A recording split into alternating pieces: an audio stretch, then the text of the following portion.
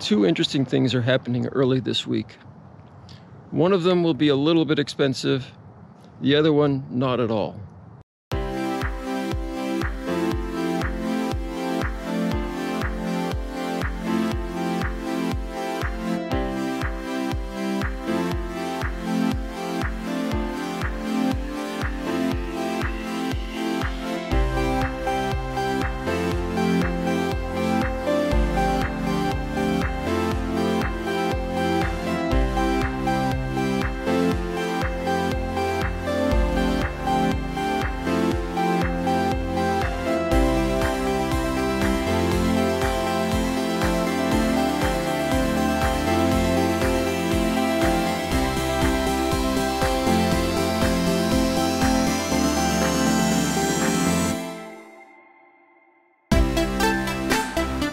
Right behind me is a giant pile of bark mulch that was just delivered today.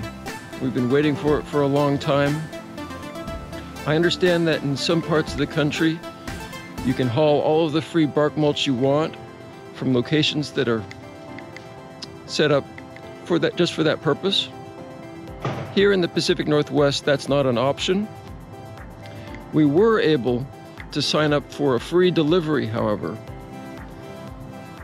Actually, I think it might have been a $20 suggested donation, something like that. The catch is you never know when the delivery is going to come or how long you're going to be on that waiting list. For us, we've been waiting about 8 months. So that's a long wait, but it's a lot of material and it'll last us for quite a while. All of this is chipped and shredded cedar, which will be great for what we want. Mostly for walking paths, maybe some for the chicken run. We'll see what we use it for.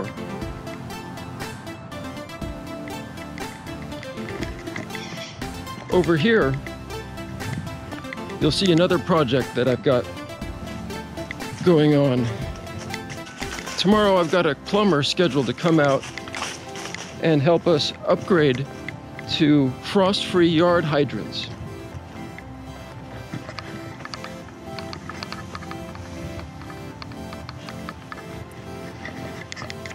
I've already dug out some of the dirt to give them a head start. If I can save a little money by doing some of the grunt work myself and not having to pay a skilled plumber to do that, that's the way I want to go. All right, it's the next day, and while I'm waiting for the plumber to get here, I might as well take care of some of this garden debris. We like to compost it rather than let it go to waste.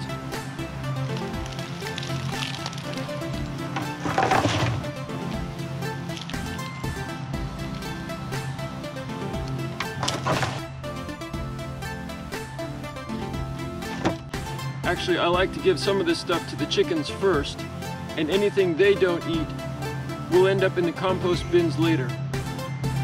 This really dead stuff just goes straight into the compost bins.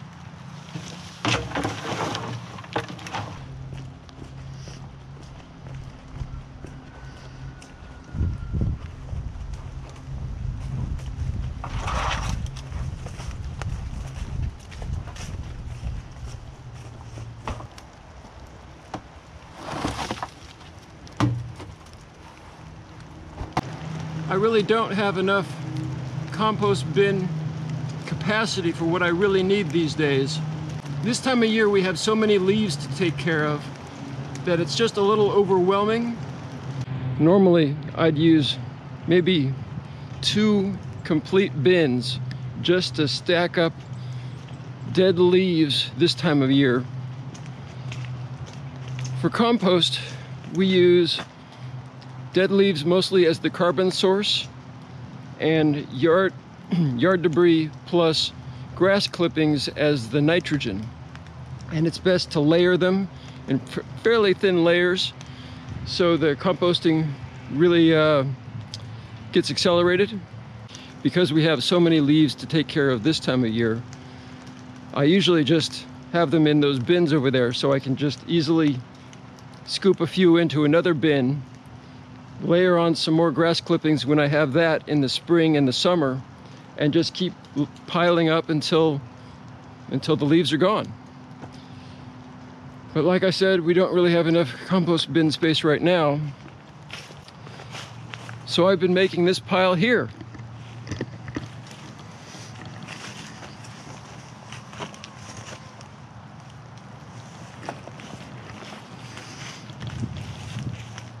I mow them up first because the chopped up leaves compost a lot easier than the full whole ones do. Plus it's pretty nice just to mow them up, get a little grass mixed in with them to help jumpstart the composting process. Since we're over here, I'll show you the location of that second water source that we're going to be upgrading to a frost-free yard hydrant.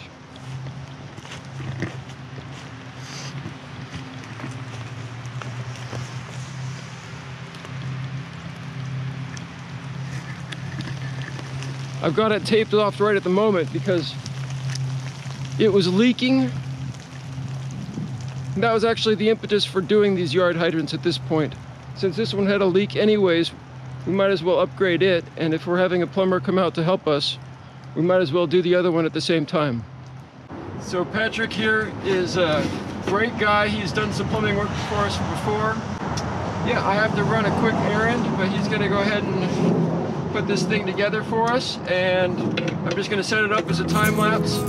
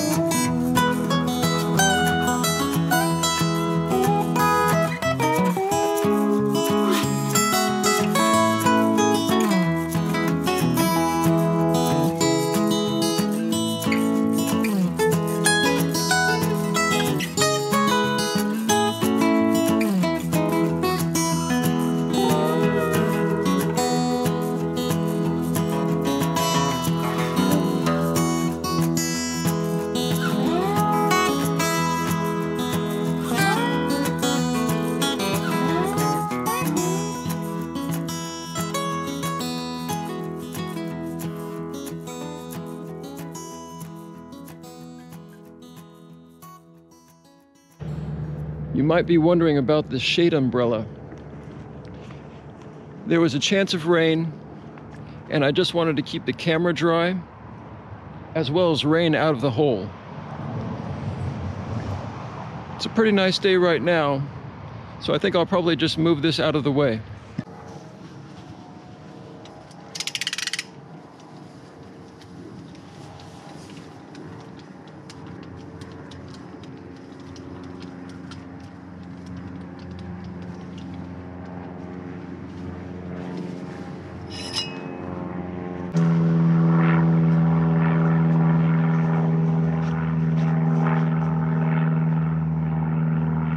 For those of you who don't know but may be curious about how a frost-free yard hydrant works, there's a rod inside the pipe that shuts the valve off underground.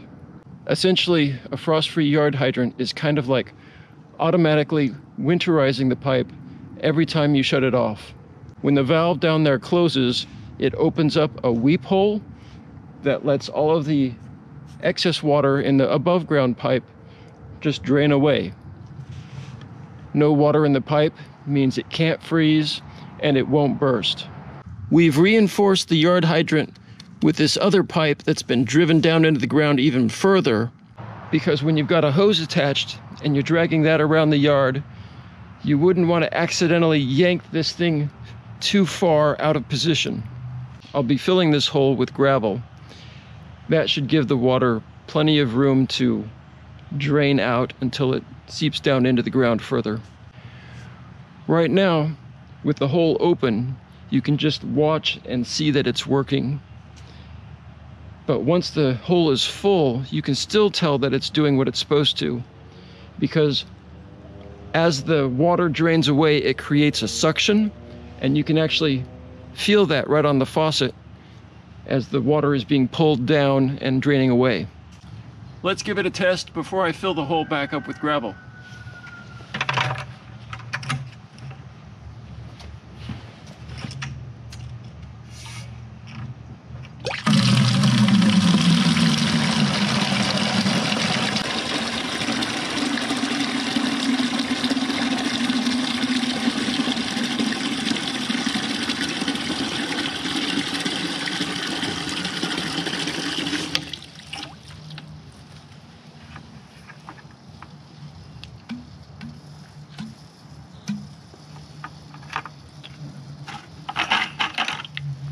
Perfect.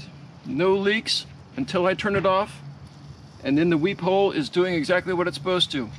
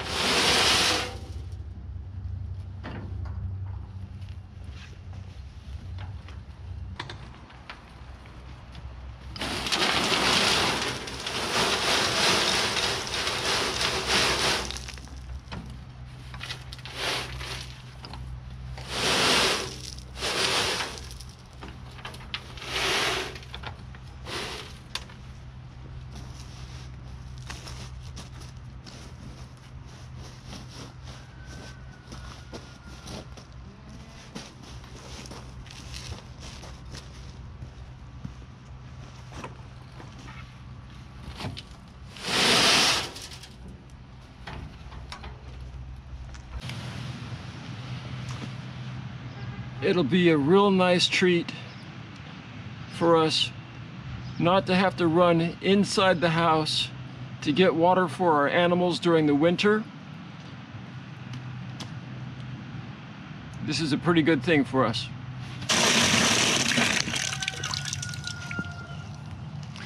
How do I really feel about these new frost-free yard hydrants?